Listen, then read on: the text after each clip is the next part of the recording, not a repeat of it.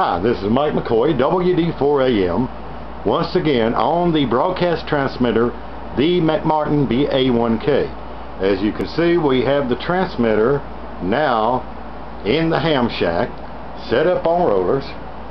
Been doing the work on the transmitter, and inside will be the little Ranger, and we're going to use right now the NC37 receiver.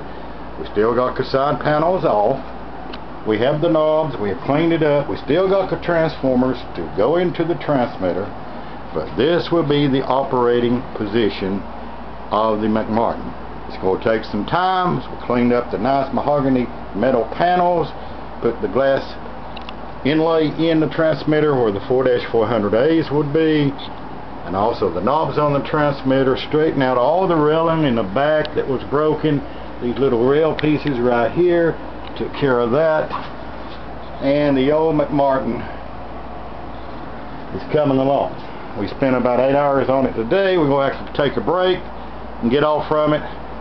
The heat out here at least 100 degrees. In the shack here, air conditioner running, it's about 90, close to 98 degrees. So it's awful hard working conditions. Once again, this is Mike McCoy, WD4AM, promoting amateur radio and restoring old broadcast transmitters and amateur radio service to be converted with amateur bands. 7 3s.